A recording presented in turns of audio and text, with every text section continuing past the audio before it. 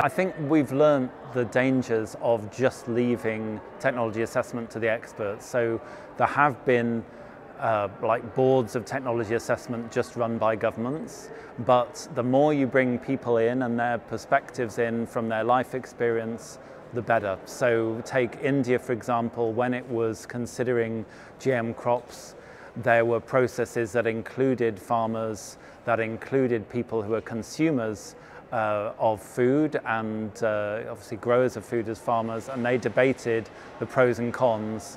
And farmers had a particular experience of the previous revolution, the so-called Green Revolution, which is it actually hadn't benefited the everyday farmers as much as the corporate hype and even some governments had said it had. So they gave that experience and used that experience to evaluate the new technology.